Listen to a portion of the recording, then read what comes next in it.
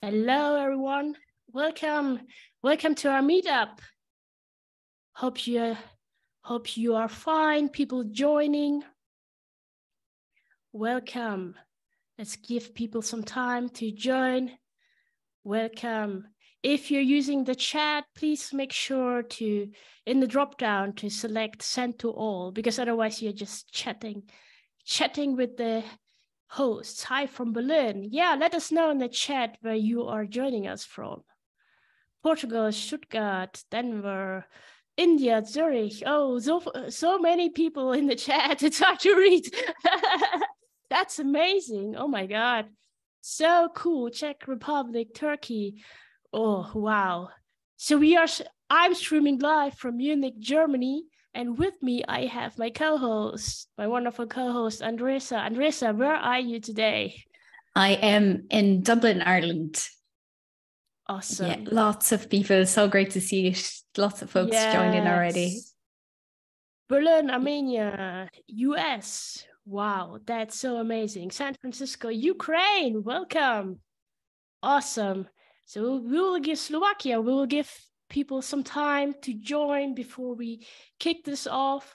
I'm super excited to talk about automation of design systems, because I've been looking into this topic for a long time, for at least 2 years. And I was wondering, when will this topic finally become popular?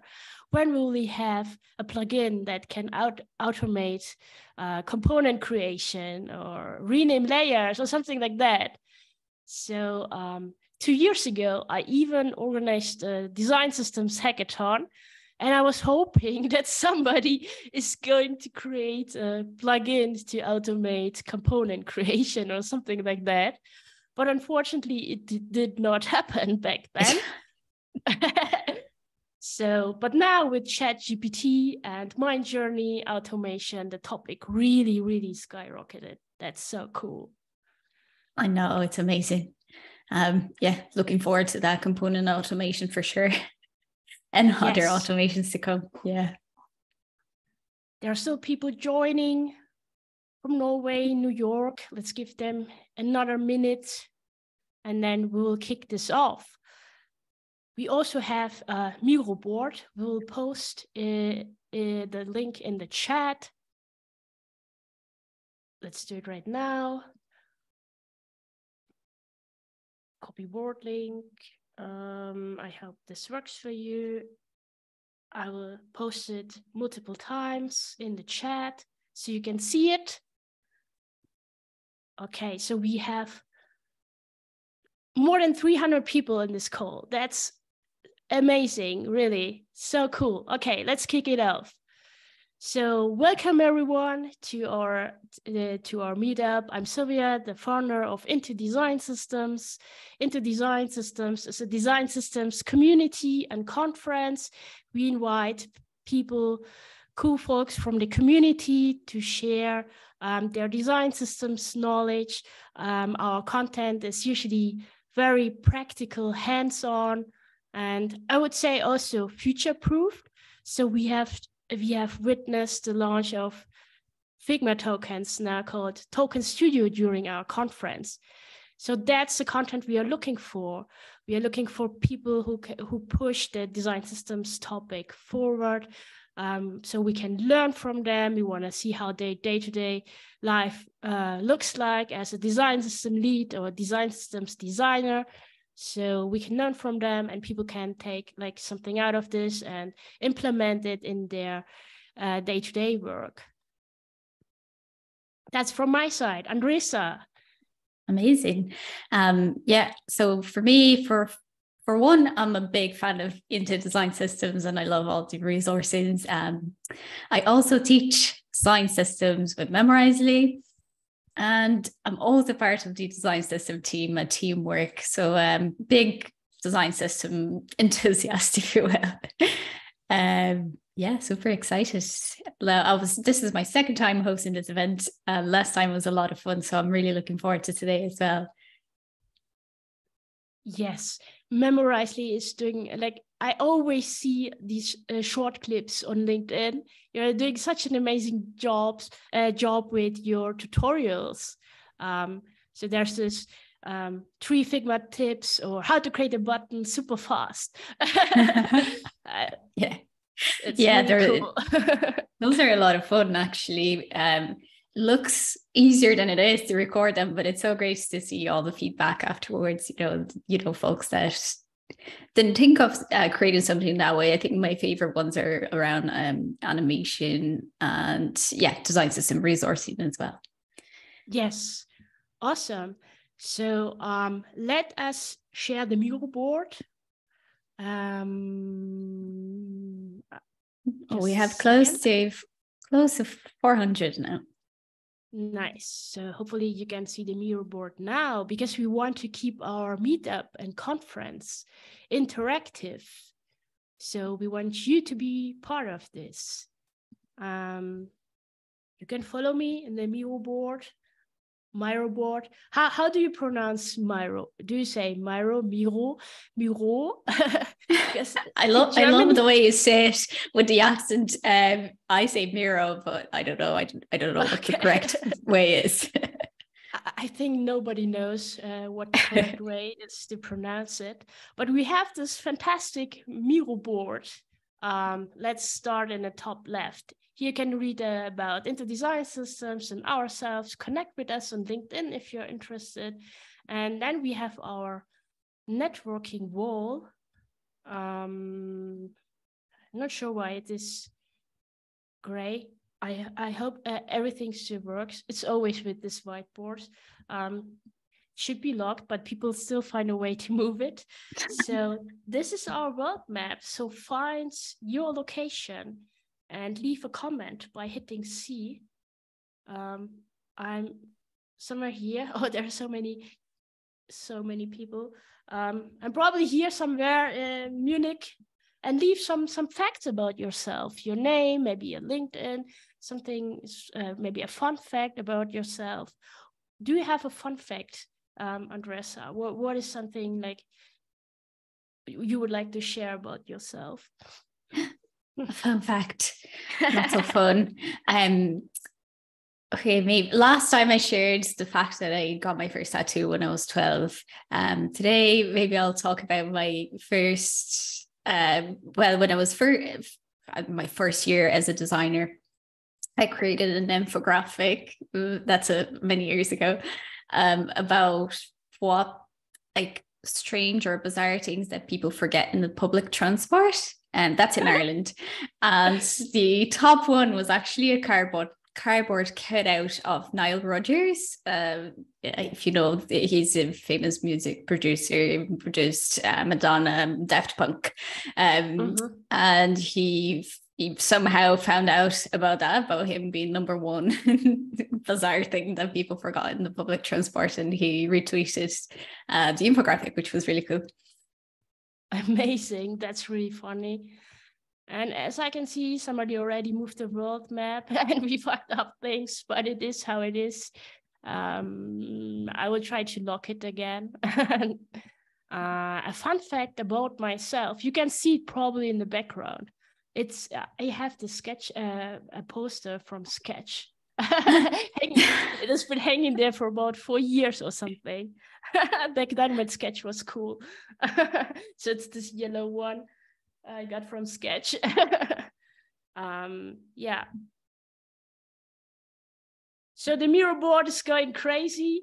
We'll somehow manage to move the world map in the right direction again. Don't worry about that.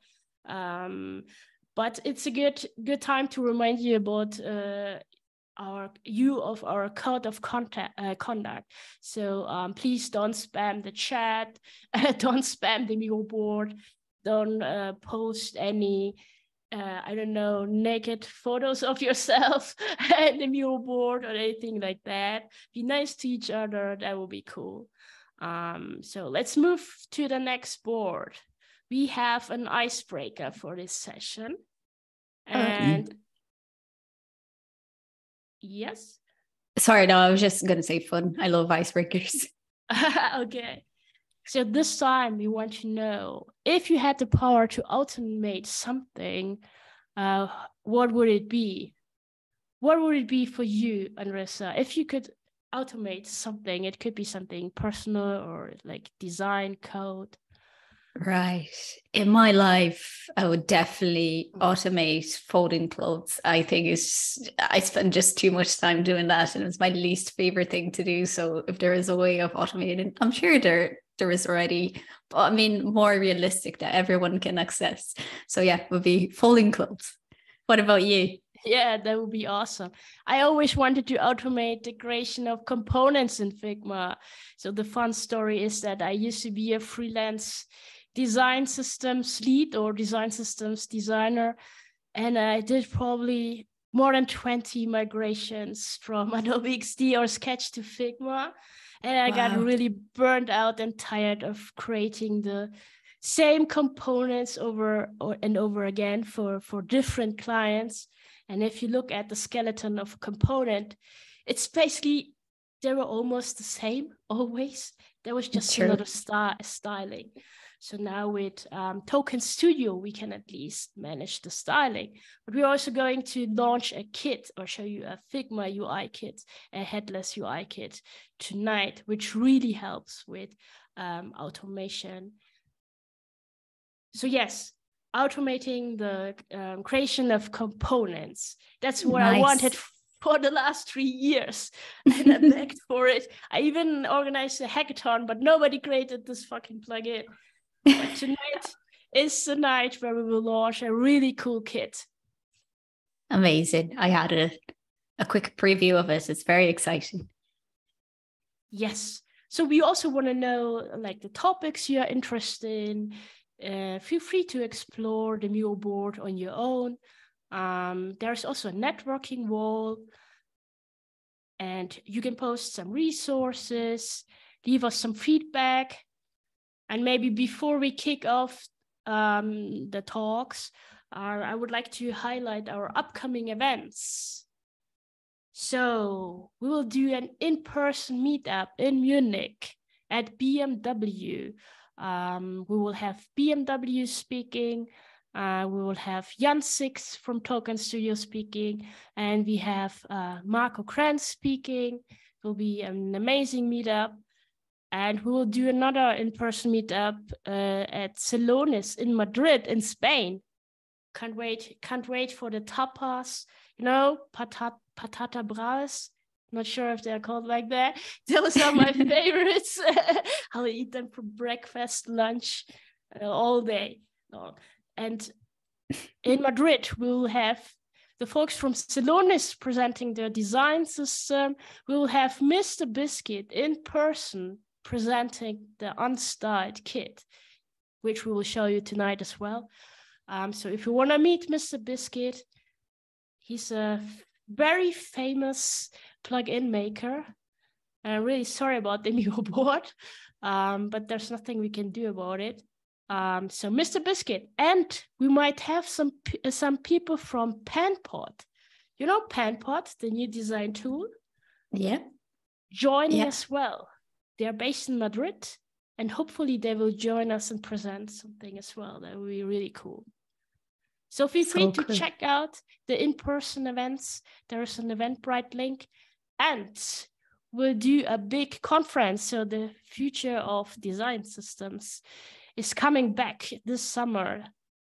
We will publish and release it in the upcoming days. It will be a 3 days conference, 2 days of talks, hands-on practical talks, and 1 full day of workshops. So if you like this meetup, this vibe, this kind of content, you will for sure love the conference. So make sure to follow us on LinkedIn and Twitter. That's where we will announce this conference. Someone is asking if that will be online too, Sylvia. Oh, yes. The conference will be online, fully online only. The meetups will be in person. But for the conference, you want like as many people as possible to join, because we are going to show some really cool stuff, some future-proof stuff. So Jan Six will be there again. to showcase some really cool stuff they've been working on for Token Studio. We will have some amazing speakers. So yes, it will be online. Okay, so before we start with the first talk, I just want to mention that our kit, the Headless Design System Kit boilerplate, just let me lock it. We have launched it today on Product Hunt, and it would mean the world to us if you could help us with an upvote, because we put a lot of work and effort into this. You will see how this kit works in the second talk, and there's also a code. You can get 50% off for the kit. So during the meetup, this is also our launch party. So please go to Product Hunt and help us with an upvote. All right, so with that, I would say it's time for our first talk. I will stop sharing my screen in a second. Our first talk is Design Systems or Design Automation Next Level by Thorsten Jankowski. I will stop the presentation. Thorsten, are you with us in this call? Yes, I'm here. Hi. Hey, Thorsten, welcome. Hi. Great to see you again. There. 460 people or 16 people. Yeah, right. Yeah, that's amazing. Yep. Are you scared? Never. No. Never. Why should I? I'm so happy to see you again, because the last time you spoke at our conference, which was in May 2022, like a year ago, more than a year ago, almost a year ago. Yeah, 8-9 months. And back then, automation was not even like a topic. Nobody was interested in that. And see now. There was no ChatGPT. There was no Mind Journey. Nobody gave a fuck about automation. Yeah. I really tried people to convince to create some plugins or something. But you've made some really cool predictions. What is probably going to happen? And see where we are now. Yes, some of them really became reality. That's why I was thinking Thorsten is the perfect speaker for this meetup. And I can't wait to, just one fun fact, or what, if you had the power to automate something, Thorsten, what would it be? I put it on the board, and I said I would automate pet feeding, because my cats are very hungry and I have to go 3 times, 4 times a day, because if they are hungry, they are standing here at my desk and stealing my nerves, you know. Sitting on my keyboard and such things. And if I would have the possibility to automate that, then my life would be easier. Awesome. Love it. Okay, Thorsten. The stage is yours. Feel free to take over. Thank you for sharing your knowledge with our community. Enjoy. Yeah, you're so welcome. Yeah, as I said, as I have spoken last year about the future of design systems and meaning of automation, I also have something in this way today, because I'm repeating some things. But what I learned from that is, and I will come to that, is how to organize and how to optimize design system operations. Yeah. So what's the important thing, or from my point of view, to bring it to life? And now I have to see if I can share my screen here. What is that? I cannot share my screen. So how many files? Okay. This is that, and then I'm looking for Keynote. Where's my Keynote window? Just a second. Yeah, feel free to take your time. Here it is. So, and now Awesome. I'm getting into full mode. Do you see my whole window? Or yes, do you see my notes on No, we just see the slide. Welcome to Great. Design System Operations. Okay, let me start. So welcome again, all the 422 people out there, and thanks for your thumbs. So I will talk a bit about myself and about design system operations. And I'm starting with the future of design. Oh, systems? No, it's design integration. Yeah, so how to integrate design into your workflows and into your organization, into your products, I would say. And in the end, it's the future of design. So, and it's highly subjective. So it's the future of design as I am seeing it. So as Torsten sees it, and a little bit on myself. So I'm an industrial designer. I studied in the 90s, and really the core thing of industrial design, product design. And today, this is very new. I'm the lead design systems operations at Geo. This is an Indian company, and I just started officially tomorrow, not today.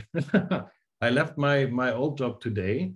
So I'm a collaboration evangelist. I'm a holacrat. I'm also always thinking holacracy in a holacracy way. On a strategic way, and I'm a lecturer, such as here and such as at the university in Hildesheim. I'm a husband, father of 2 sons, windsurfer, living in Braunschweig, Germany, and have two cats and a dog. Let's start to the topic, the future of design as I'm seeing it, which is, again, highly subjective. Welcome to the future. So again, like last year, we had that. I'm asking the state of design. So where are we and where are we going? Last year I said UX has entered the building. Today I'm saying AI has entered the design building. This is a little difference. So design is still increasing in the industry out there. We continue to play an important role, so don't worry about AI. So we are still here and we will stay. And all of us are reaching the next maturity level in our organization. So last year I said, according to this maturity level, and later that all of us is seeing themselves on stage 5 of 6. So 6 you never reach, but any of us is thinking we are on 5. And the truth last year was, or my reception was last year we were on 2 to 3. Now I see a little bit of an increasement, so we are on 3 to 4, but it's still not where we would like to be. So it's just a way to go. But let us say the UX and design is in the building and it won't go away. So we will stay. We as designers are playing a better and more important role than before. So it's getting better for us. The times of the endless evangelism is over, and we can produce and we can go into production. But the biggest pitfall in this is the collaboration. From my point of view, this is highly subjective. So the collaboration and focus today is seeing us as the designers and them. This could be the business departments, this could be the developers, that could be the clients, this could be them. Yeah, let's say. So from understanding to, oh, sorry. From understanding to exploring, and on a big scale in big ecosystems, this is even more dramatic, because you have this us and them in the product teams, in your silos, and the silos themselves are not connected to each other. So you are facing, and many of you know this, you're facing double work, you're facing intransparency, you're facing several interests. You are facing several tools, not one tool or one streamlined way to work. You are seeing a lack of knowledge management and a lot of not invented here syndromes. So you know all of this, and you name it. There are many other problems you are facing, and normally should be like this: us together, working together, one goal where the focus is in the same way, from understanding to exploring to materialize. And you always have the same ratio, working together in one team. And on a bigger scale, in big ecosystems, you would like to have those silos connected to each other, working hand in hand. Everyone is on the same page, and everyone is working together in trust. And on top of that, someone is, or something is, bringing it all together, orchestrating the chaos. Actually, design ops is in that role, or operations, or execution. You can call it kindergarten, or you name it. So this is a good image of where we would like to go in big ecosystems. So what is the state of design? Is it to cry? But I can say relax, because there's hope. Yeah, there's always hope. And to understand the hope, let's say, or let's look, where are we now? So as I said, design has come to stay. Many efforts are going into design system creations. As I said last year, I'm still saying that.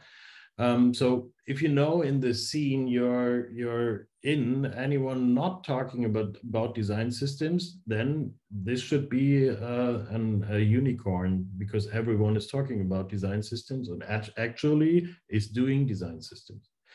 UI tools and workchains are set. So Figma, yay, we have it in the biggest bandwidth, and now something like Token Studio, we have it in means of tokenization, yay. So things are getting better and more implemented in the companies. Design systems are set now, so no one is doubting that the design system is relevant. Also, component libraries are set, but as you see, component libraries in Figma and component libraries in code are somehow similar. So some of us are doing the same thing. Again, the siloed thing is a good image on that. Design token technologies is here. No one's doubting it. It's just about the scale. So if we are talking now about multi-brand design systems, or multi-brand or hyper multi-brand design systems, and technology agnostic implementation, so implementation without saying, okay, I have a React library or an Angular library, but it's totally fluid. So this is what I'm saying about the scale. So, so token technologies are there. We are just not there when it comes to implementation in design and in code. We are starting here, I would say. Design to code pipelines still are coming. So if you don't know the name mitosis, then Google it. It could be relevant for you. And microservices and micro front-end architecture they have a breakthrough due to the business needs. So you also should get familiar with this concept of microservices in the technology. This is getting more and more important if you are thinking about big ecosystems, yeah? And if you have no clue what microservices and micro frontends are, just ask ChatGTP, it could answer that. So, so ChatGTP. So if you have heard what I said last year, UX and front-end design and front-end development will be automated. So if you have still any doubts seeing ChatGTP, and the abilities and the power it has, then just try it out. So this afternoon I asked ChatGPT, can you write a UX documentation for a button component, for example? And here it is. So it's not perfect. We can make it better, and it also can code, and it can code better. But it's here. It's in the house, and it won't go away. So be prepared that AI will take more and more of the standard work of designers. Again, we are using the same tools, we are sharing the same idea, we are building the same components, we are applying similar semantics, we are using similar technologies, building upon similar architectures. We are designing for related use cases, implementing design individually. AI is here, and so we are doing craftsmanship. Really? Why?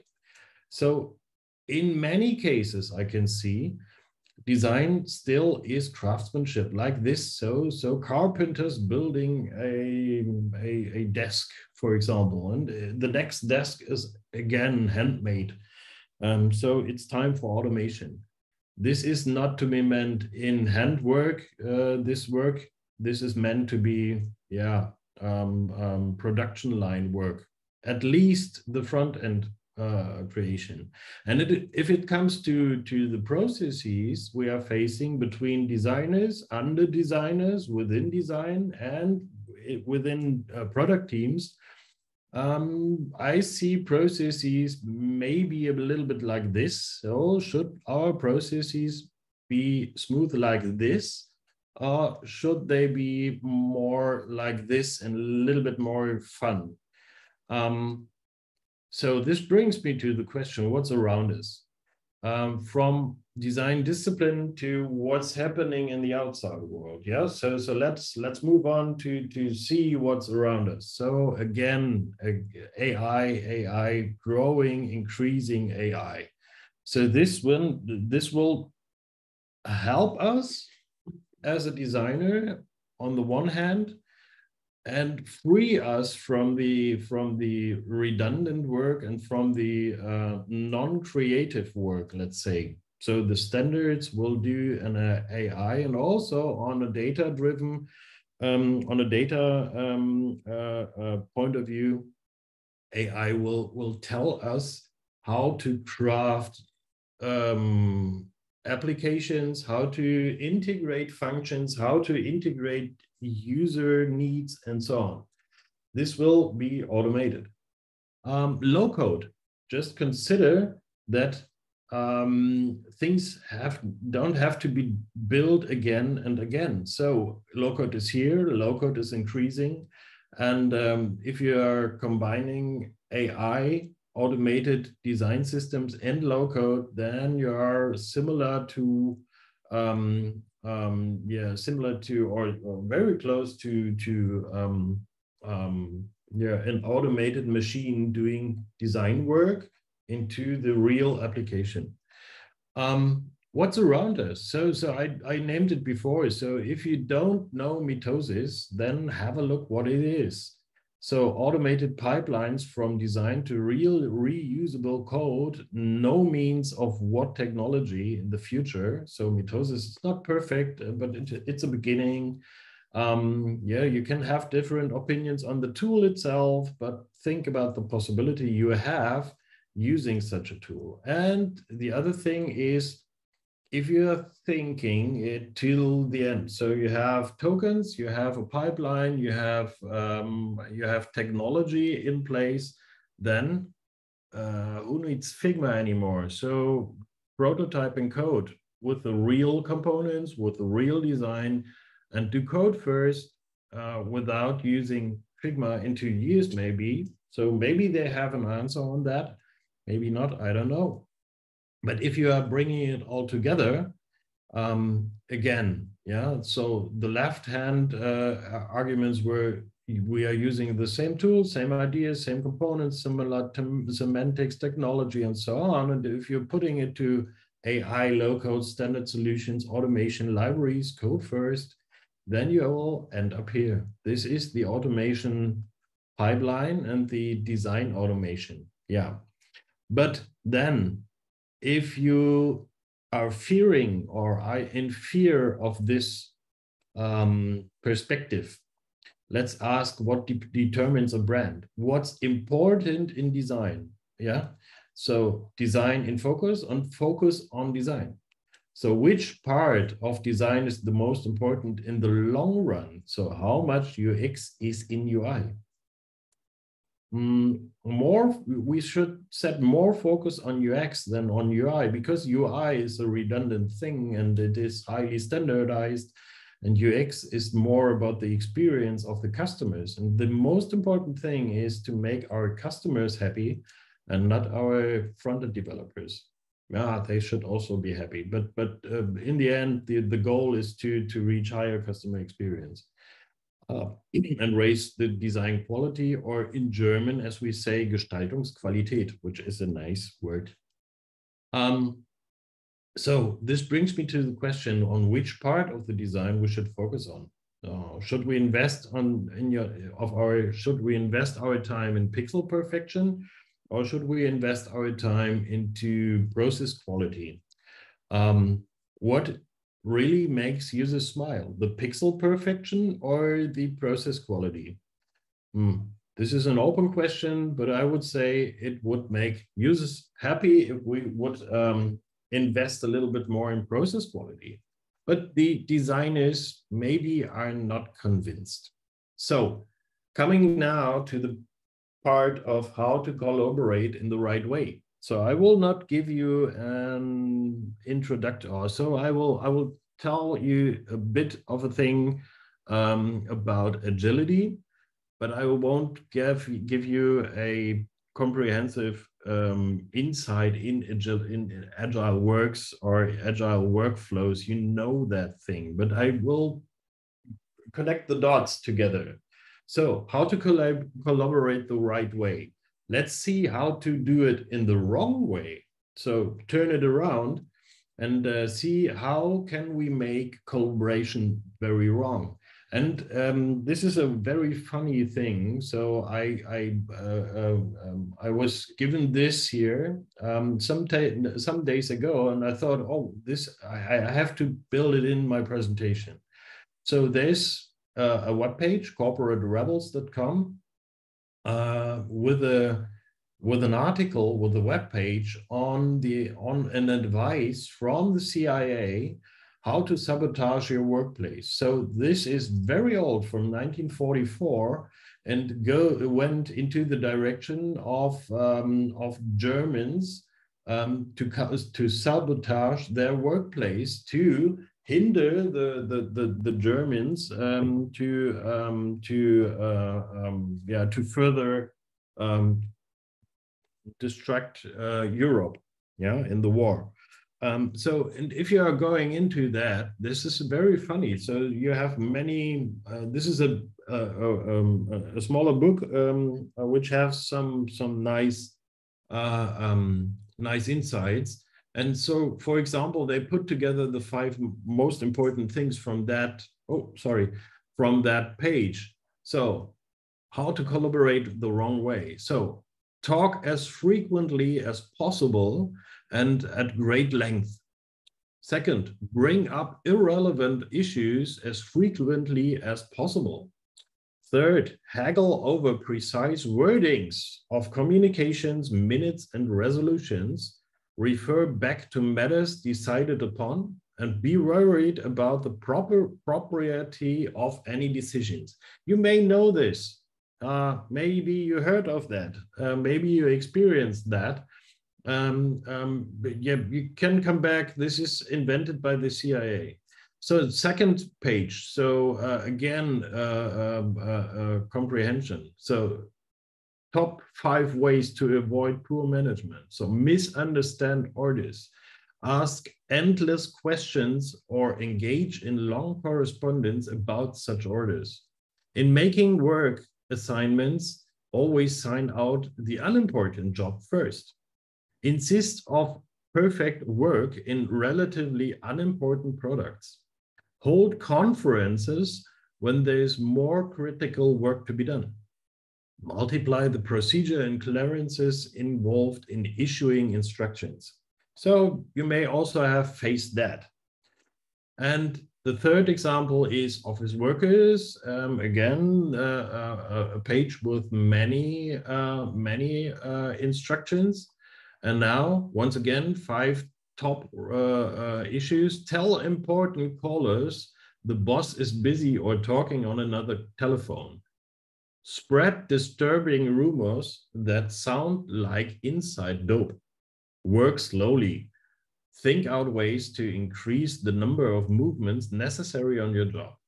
Contrive as many interruptions to your work as you can.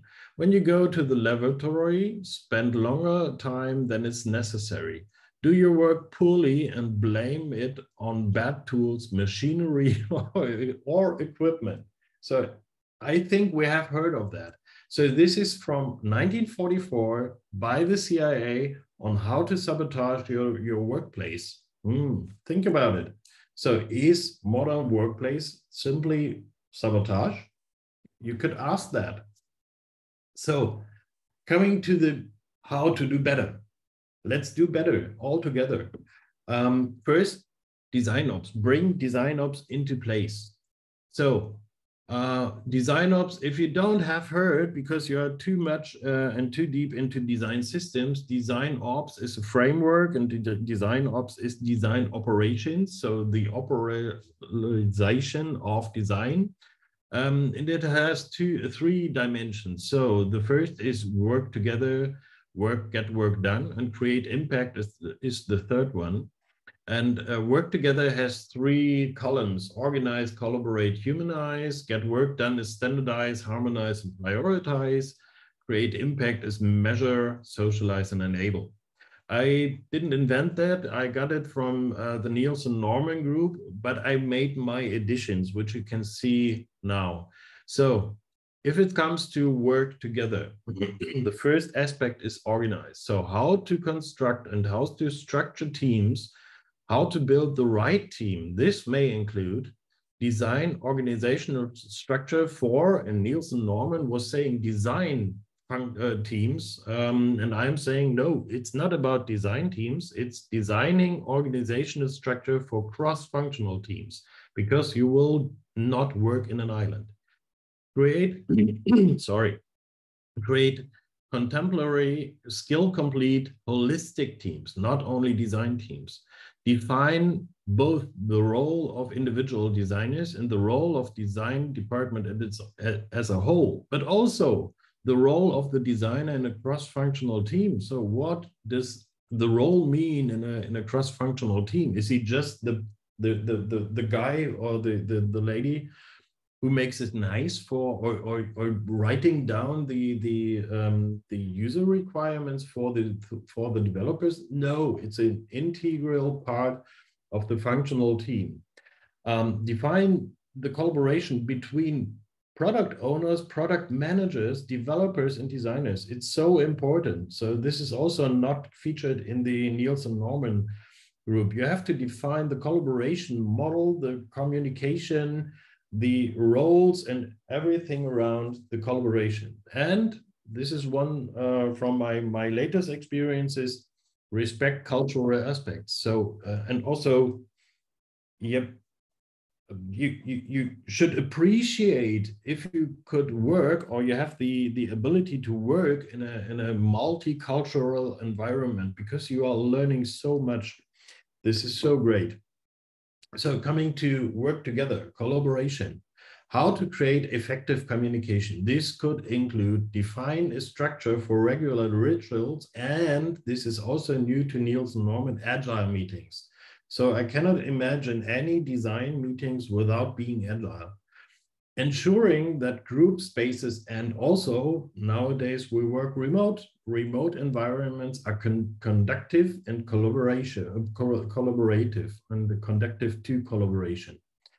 Establish communities of practice for skills and interest sharing. So this is a core thing to enable collaboration. The third thing of working together is the humanizing factor. So how can we ensure that hiring, onboarding, and professional development practices treat employees like humans first and not like machines? This could encompass, and this is going to the audience because I think we have some of our colleagues out there. So if you're thinking about onboarding, so first thing is designing interviewing practices that are specific to the needs of the design team, not following management opinions. Yeah, so the needs of the design team. Build trust with your management. You are the expert on design. You should also be expert for designers and for hiring people. Yeah. Be transparent on your processes. So nothing is more annoying than if you don't know what comes tomorrow. Yeah. So and if you hire someone and the to be hired person has to ask, hey, could you give me a feedback where we are in the process? And this is annoying. So give every time transparency every two days, or if you have news, then give feedback. Also establishing consistent hiring and onboarding practices to set up new team members for success. Onboarding is the most important word here. Standardizing transparent career pathways for both management and non-management roles. This is something for next year because now we are talking about hiring. Next year we are talking about pathways maybe. Next aspect, get work done, standardize. How to facilitate design quality through consistent toolset and processes. This might cover documenting and optimizing the high-level design process from initiation through testing and to delivery, defining and aligning purposeful design activities within the design process, auditing and enforcing the use of the same design tools for efficient collaboration. So nothing is more annoying than you know that. So some people are working in Sketch, some in XD, some in Figma, some are documenting it in Jira and in Confluence, and the other ones in SharePoint or whatever. Do user testing with yourself? Yeah, so with yourself, it's just service design. The whole process is just service design. You can test that. Iterate until you reach perfection, also for processes, not only for products. And no process is made out of reinforced concrete. Yeah, so it should iterate. The next aspect, harmonize, how to share and expand design intelligence to work from the same shared understanding and build a common ground. Scaling and managing design systems to create efficiencies for designers. You all know that this is a no-brainer, yeah? Onboard, train, and support everyone. Design is only as good as it's implemented. This is important, and this is a hard thing from my point of view. So if you are building a design system, don't be so ignorant to think that everyone is understanding what you're doing. You have to onboard people, you have to train, you have to support. And in the end, you would like them to use your design system in your intent, yeah? So you have to care also your clients. So designers and front-end developers are your clients, and the clients of your clients are the end clients. So design is only as good as it's implemented, and it's your role as a contributor of a design system to make it as seamless as possible, yeah? So build repositories of user research data that is accessible to everyone. This is also an ongoing effort, and maybe next year we can say, oh, we have made some progressions and we have user research above all the company. So nowadays it's mostly hidden in personal repositories in I don't know where. Be transparent. design guidelines are made to use, not to hide. So I experienced this many ways that departments are saying, oh no, this is my design guidelines. I only give it away to my employees, my 10 employees, and all the rest out there is building redundant guidelines. In the end, you will have 55 design guidelines telling the same stuff, a little bit different, and this the effect in the end is that you have 55 implemented designs out there. So be transparent. This is only a guideline, and this is not something to hide. So prioritizing, how to get work done, prioritize. So how can we make decisions about what projects to work on, what components to work on, what functions to work on, and when to work on them, yeah, first or second or third. This may create a high-level roadmap. I have to smile on that because that was my job the last days. Do a vision, mission, action breakdown. So come from a vision. If you would like to go to Mars, yeah, ask yourself what is to be done to go to Mars, and put it in a timeline where you're saying, okay, first I have to build my rocket, so or the rocket fuel, get the rocket fuel or whatever. Plan with all team members, not with yourself. Create a shared and transparent backlog so everyone is on the same page. This is getting into the area of agile work, and you are seeing so how close we as designers are to this agile thinking. So it belongs together. If you are one team of many teams, think about scaled agile frameworks. Do a joint planning, yeah, do it together, reach together a goal. Uncovering and exposing bottlenecks in your design workflow. So what hinders you is to be eliminated and to be optimized. So, and again, here's understanding not only design teams, so understanding product team capacity in order to accurately estimate and allocate projects together holistically, and using objective and consistent methods to prioritize features or projects. So this goes into, again, agile functionalities. So now we are coming to, oh, I think this is double. Yep, okay. So we are coming to the measurement point. So get work done, measure it. So if you are into design, you would also like to know what's your impact, yeah? So what is the important thing of your job? And without measuring it, you will never know that. Without doing user interviews, you will never know that. Without creating definitions of good and done for cross-functional teams, you will never know that. Choosing and aligning metrics for design quality and tracking those metrics over time. So install a KPI system, whatever that may include.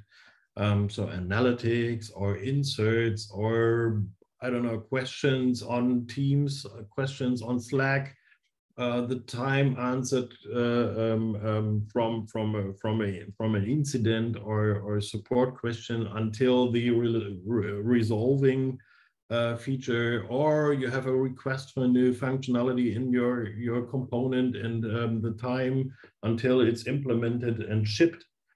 These are KPIs you could implement. Create and use design principles throughout the design process as our objective measures. Yeah, you could always in the implemented application ask, is the design principle respected? Yeah, is it built in?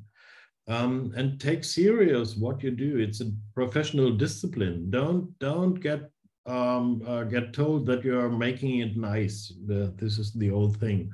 Let yourself also measure professionally and use for measuring. This is perfect. Use AI for that. It can tell you so much about usage. Socialize. So we only have one left, I think. So how to educate others in the role and value of design.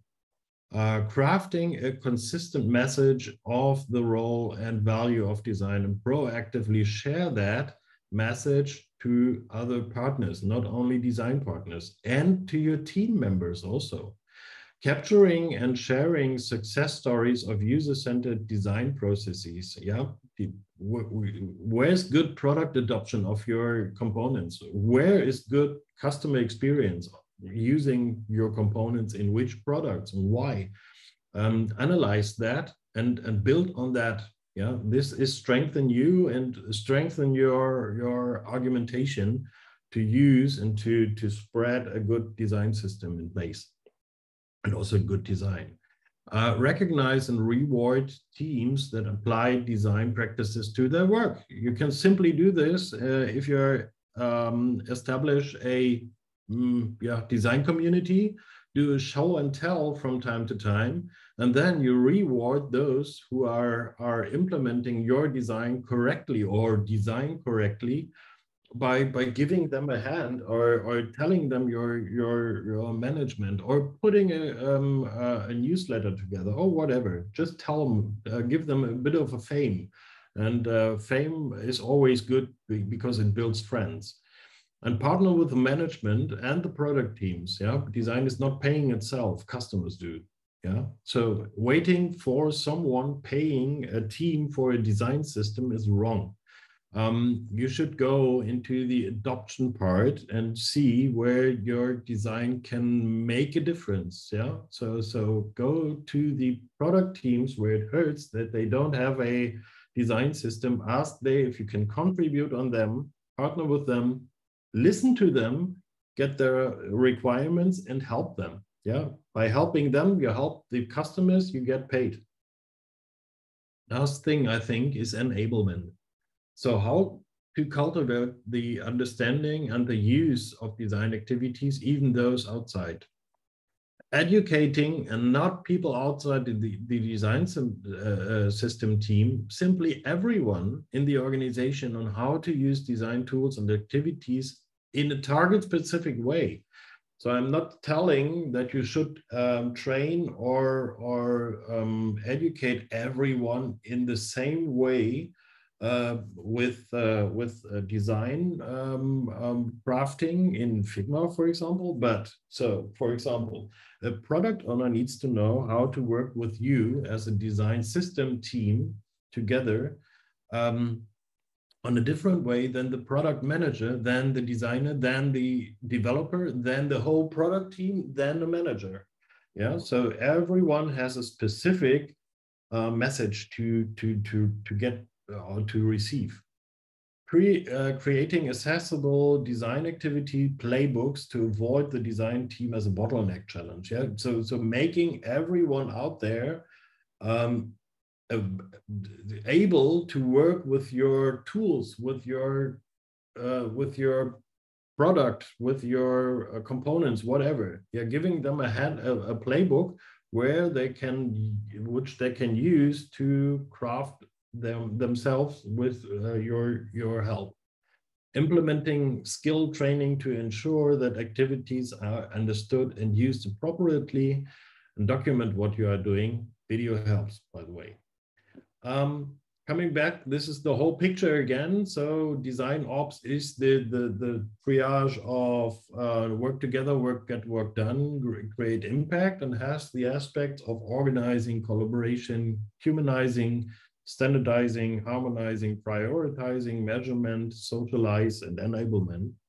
So you can find that in a very good way on the Nielsen Norman group. I put the link here, and I can put it on my Miro board later on. So second, and this will not take too long, so I'm through with it in a few minutes. Second is do agile, do cross-functional, do cross or intercultural. Appreciate that. Don't close yourself or lock yourself up in the design team. Work with the outer world. No one is an island, and neither is design. So design is a team sport, as I'm saying. And you have to face this. You have to work with those guys.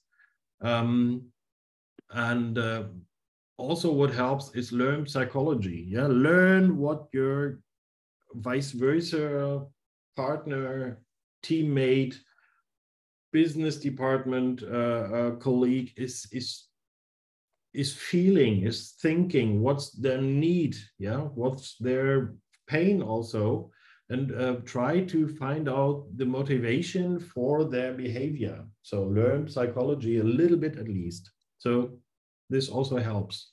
And I can tell you, this is super great. Learn cultural characteristics. Try to understand the perspective of the others. So I can tell you, this is a super great journey I'm on there. And I'm super happy I decided to go that way. To throw myself in after 20 years in a German super tanker company into something new.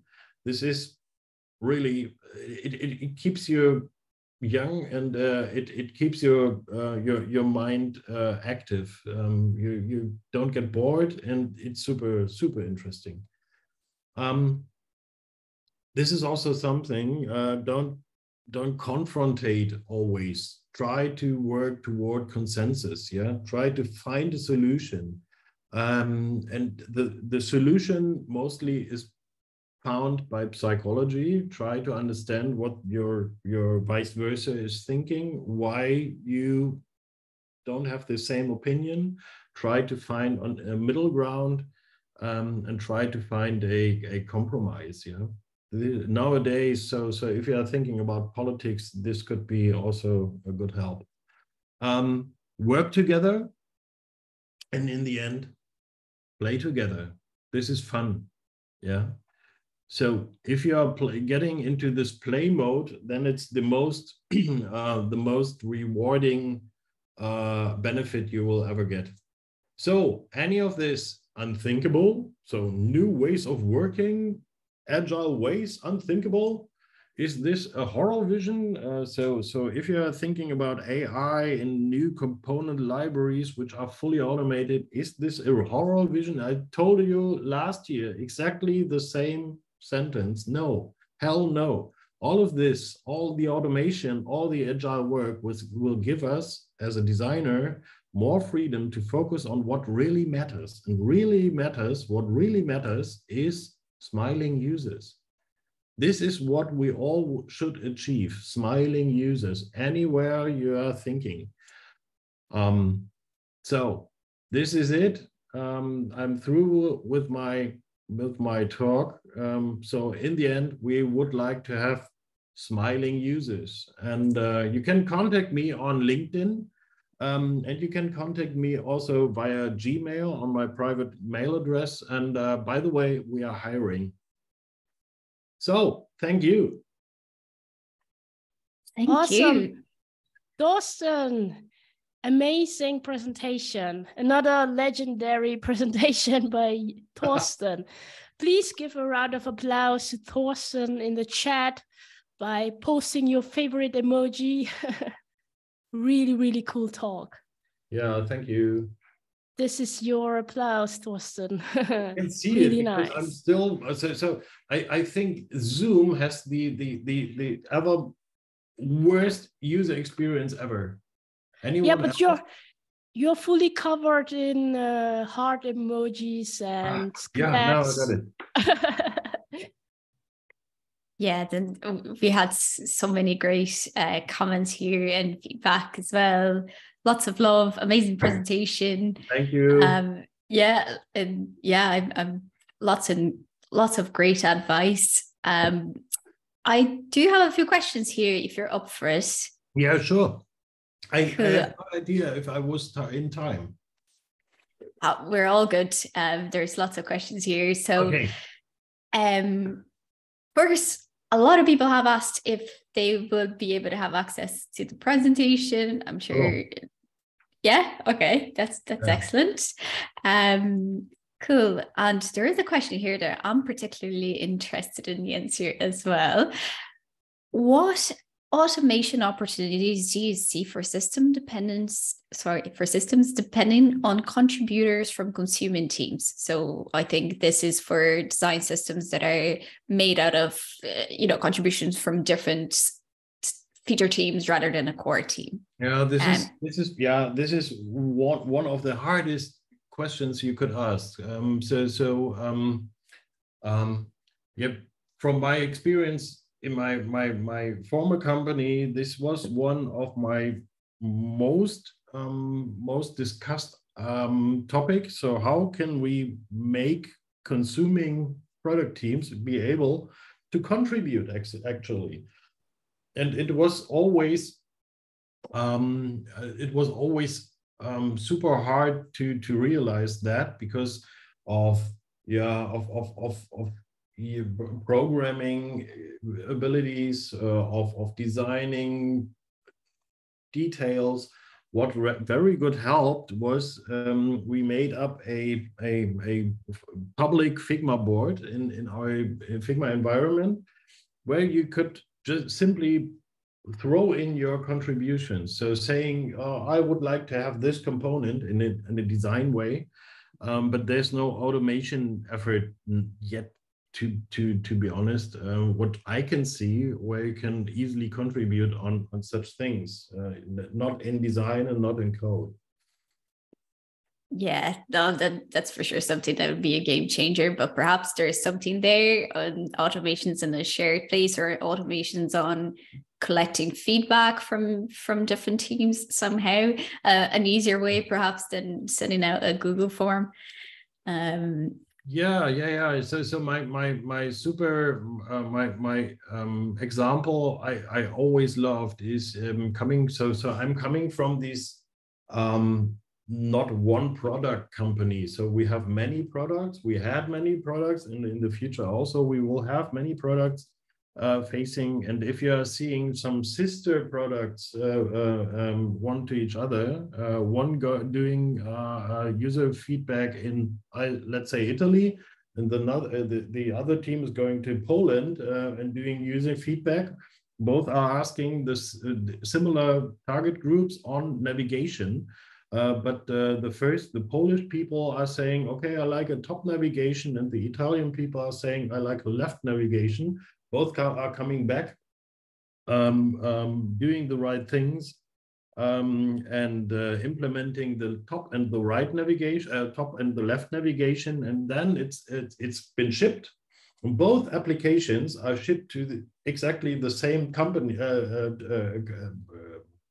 countries, in Italy and in Poland. And the Polish people are saying, hey, why didn't you implement the navigation as I liked it? And the Italian people also. Yeah, because it's both in the market. So it's what I want to say with that is it's so important to put your user feedback in one place. So put it in one place right above navigation and put your user feedback in and talk about that. So this is easy nowadays. So use, I don't know,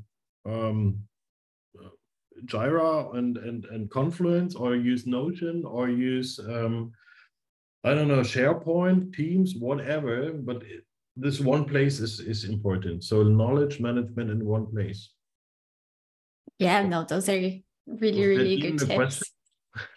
No, but we got really good insight out of that as well. There are a few questions here around design ops. Maybe I can ask you one of them that looks great.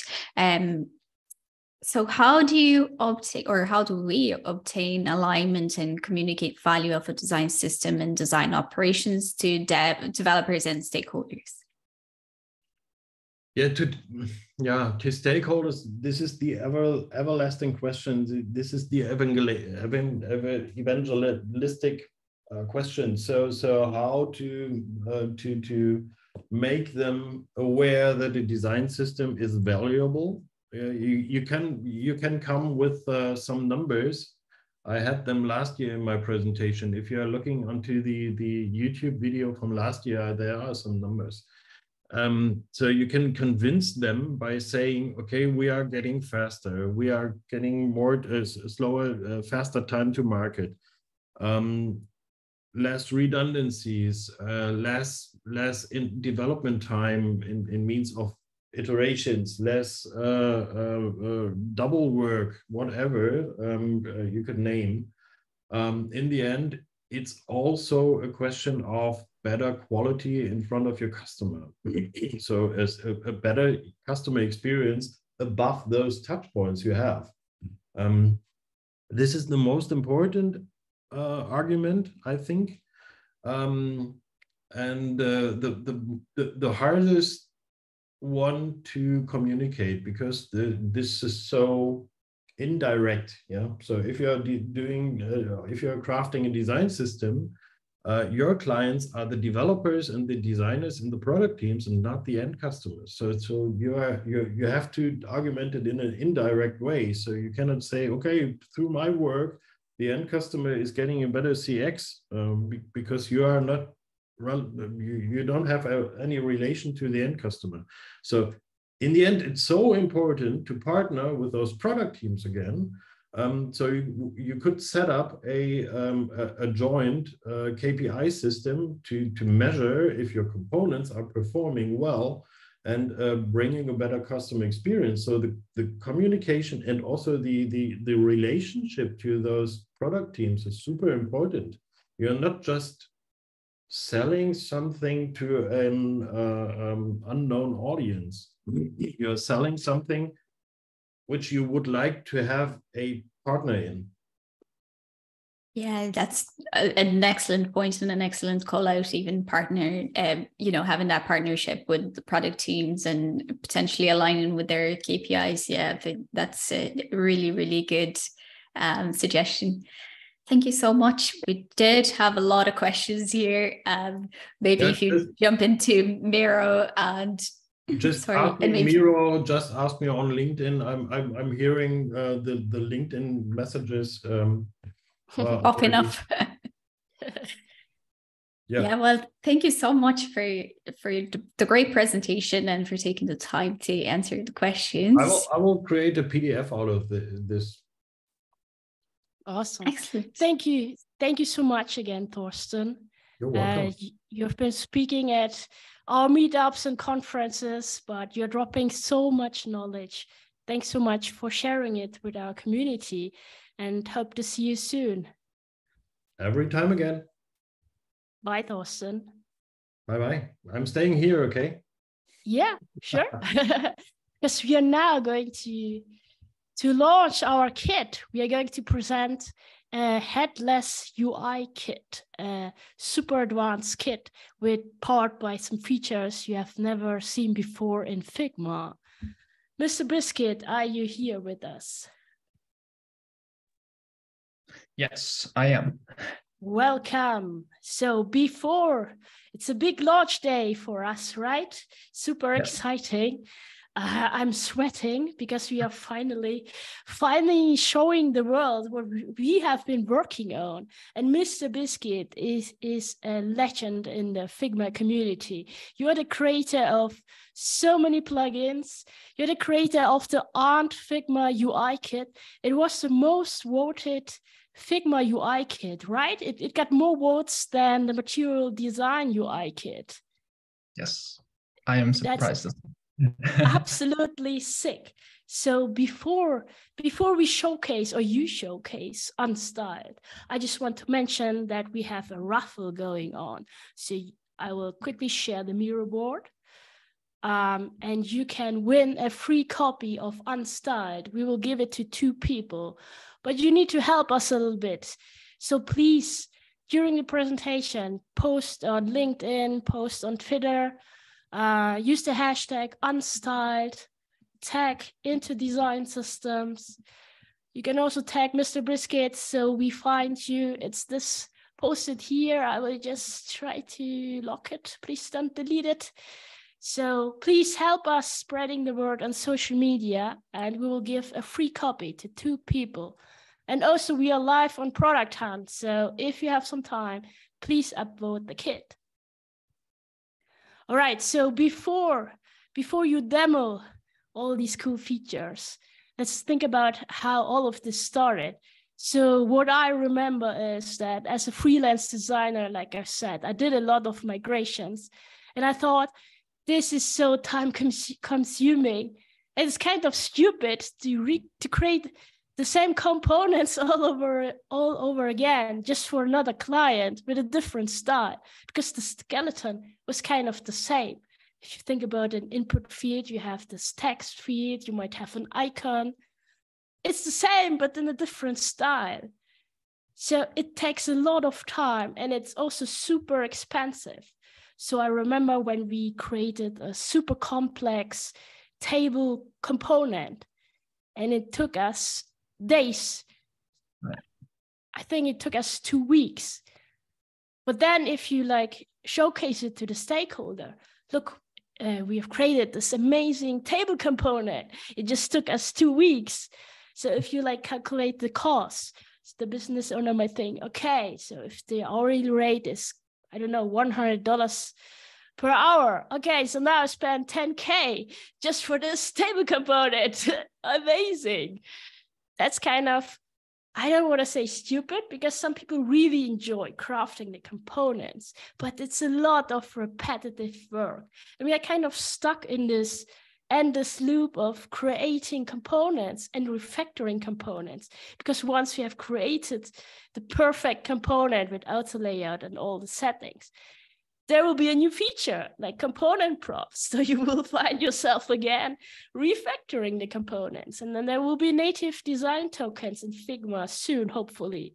So you will find yourself again refactoring the components. So I think this should be, we need something to speed up this work, so folks can focus on different areas as well, like accessibility, UX design, motion, design system documentation. There's never time to do that, because we are always like doing the component work. So it's time to show the world what we have been working on. And I'm so happy that we met and that we have worked on this Headless Figma UI kit. It is the most advanced Figma UI kit you can find on the internet, on this planet. It is featured by a lot of your custom-made features, and it is powered by Token Studio. A huge shout out to Token Studio, ex Figma Tokens, for supporting us with this kit. Are you ready? Yep. Okay, super. let's do it. All right, so, oh, I'm going to share my screen first. Yes. Yes. Let's see if The stage is yours. Enjoy, and thanks for presenting this. I'm really proud of this kit. I really love it. Yeah. So, hello everyone. I am Mr. Biscuit. A fun fact about me is that my avatar actually doesn't match my nickname, but that is because like I changed my avatar like 4 or 3 years ago. Initially, it was like if I show you, the slides are done. Actually, we don't need more slides. My GitHub actually has my old avatar. It is actually a biscuit. So I was using this avatar when I first started using Figma. You will remember this avatar from me in the old Spectrum form that we were using before we transferred to Discord. So I am also working at Jill with Torsten, and yeah, if you join us, you get to work with me and Torsten. I'm super excited to be. So my title there is called Consultant Design System Architect, as well as Designer Coder. I have been creating a lot of automation plugins for Figma. I am super deep into automation, and I have also published a lot of open source design libraries. One of them is called Design Open Source, and it it has previously mentioned before by Sylvia. It has been voted to be the best UI kit for Figma 2022. I am super surprised about that. I told no one that the kit is out and I want you to vote. But then it turns out that a lot of the giants like Microsoft and Google didn't get the first place. I'm super surprised. But yeah, that's the power of open source and devoting something to the community. I love the community. Yeah, let's talk about the exciting stuff. The reason why that we are building UnStyled is because like we have this repetitive creation of design systems for our clients again and again. And when Sylvia told me about this, I thought that maybe that it really is a pain point. And I am in the position to solve that. And so I thought, okay, why don't I start putting all my knowledge and cram them together into forming the best kit for everyone to start building their own design systems. So first of all, let's talk about auto text color, shall we? Before I forget. So as you can see, like currently the background is yellow, and if I change that to another color, it's going to decide what color it will best fit for the foreground color, depending on the background color. So if it's a white background, then it will show black color. If it's a other color background, is going to show different, foreground color. So this is auto text color, and that on on stereotype, that is going to be when we combine the auto text color with the power of tokens, that is on fire. Sorry, not this one, but okay. So we have here a set of tokens that I've created, and we can toggle it between, like, if you have the pro version, you can toggle it here between dark and light. And of course, like you can see it applies the changes everywhere on all the components. And not only that, but also like if we change the primary color from this color to, let's say, a pink color of something like that. Okay, let me remove this. And then I hit save, and then you can see that it gets applied everywhere. And if it's a lighter color, for example, a childish pink, then the text and the icons on them, you guessed it, they will be black. Wow, this is not the best color of choice, but it's Pascal. But it shows the power, right? If you only have to decide your primary color, and the foreground knows how to behave itself. So on top of that, not only it works on black and white, but let me show you the true power of auto text color. This technique I've actually learned from Stephen, and so this is not my original creation, but I think one thing that can be improved if I want to improve it is to also automate the colored auto text color. Now this is currently black and white. It only goes from black and white, no matter what background I give it. This is white, and now this is black. And so if you think about it, right? So since it already knows how to behave like between black and white, how to best present itself this way, then why don't we just utilize the Figma's new property chain or link feature, and to create a content out of it, and just maybe call it text, and have the value linked between two different text layers, and position them on top of each other, and have the top one not using the auto text color, but actually using a primary color of your choosing. For example, probably something like a blue. I randomly pick this color, but and then set it to a opacity of probably like 60% or something. And guess what? Like, since these two are linked the same content, so like if you right now, if I lock the bottom layer, whatever I put in the foreground layer will be synced across these two text layers. And since this auto text color layer knows how to use the best contrasting color, then we get this result. So like if we are on a light background, it's going to have this color. And if we are on a dark background, any dark background actually, and then we get this color. And trust me, these two are not the same color. Let me pick this color from the black, and let me duplicate that and pick the color from white again. So you can see that on white, it is actually using a darker blue, and on black, it is actually using a lighter blue. That is exactly what we want when we are building the color logic for any design system. You really want the foreground color to be lighter on dark and darker on light.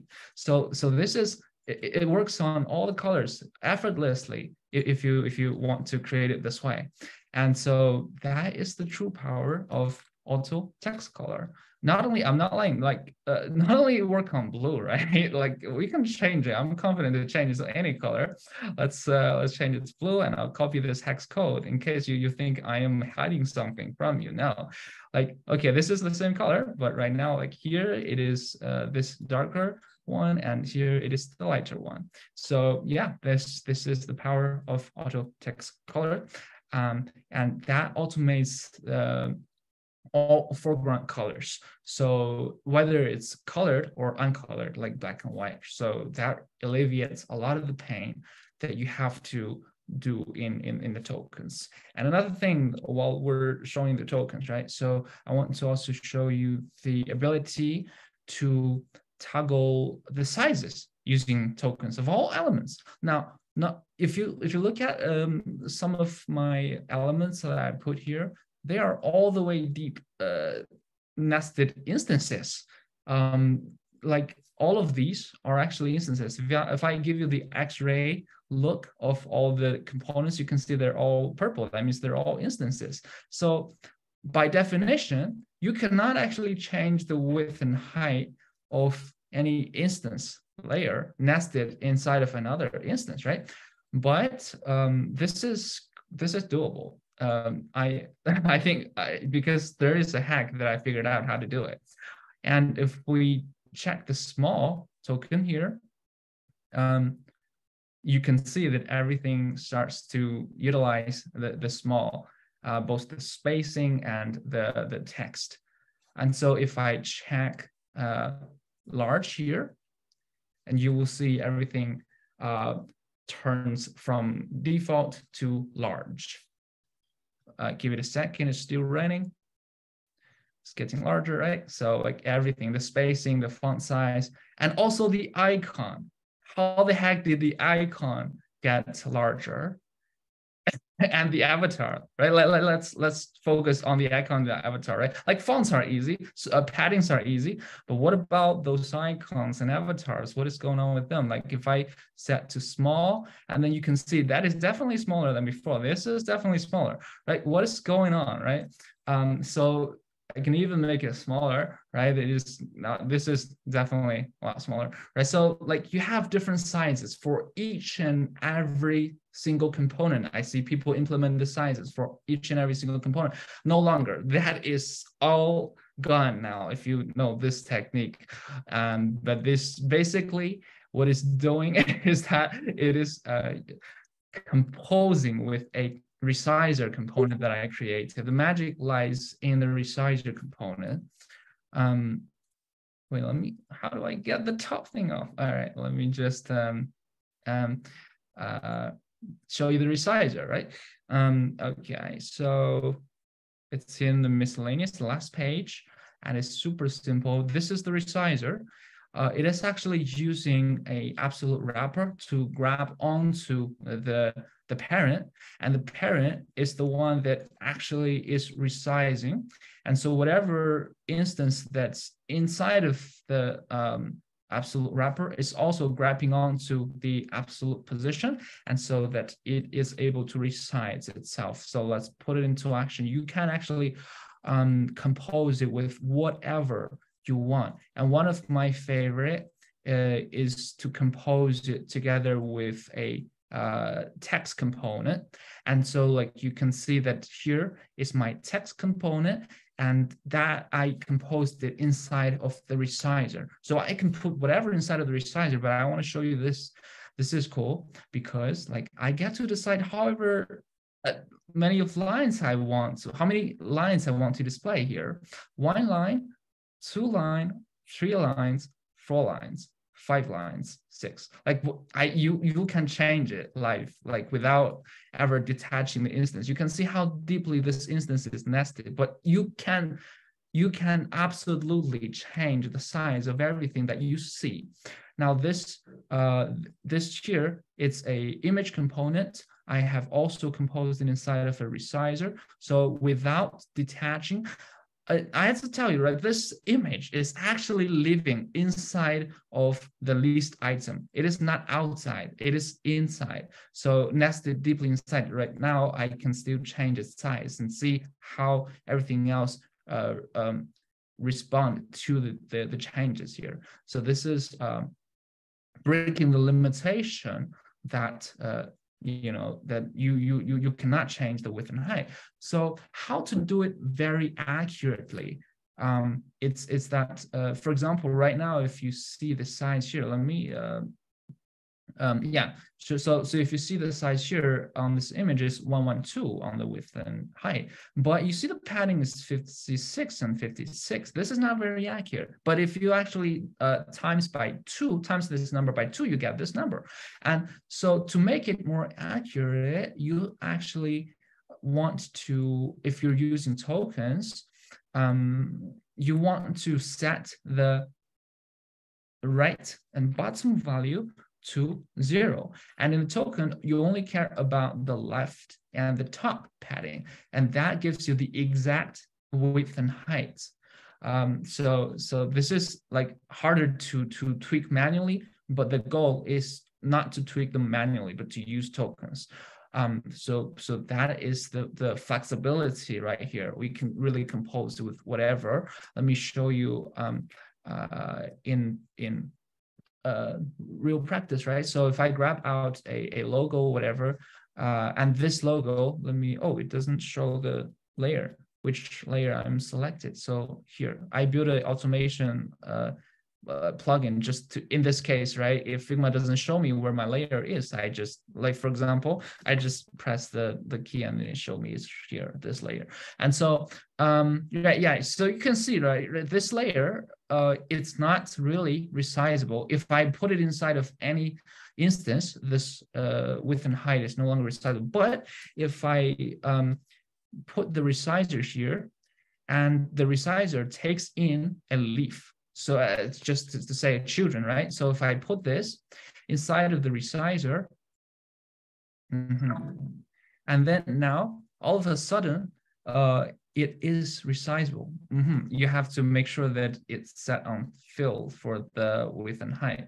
And so all of a sudden it is resizable, like it is going to grab onto the resizer itself. So whatever, how many layers deep you actually nest the resizer, it doesn't matter, like it is resizable. And that is also working on both the width and the height separately. So like you can imagine on table columns, on whatever that you want to resize, you can resize them finally.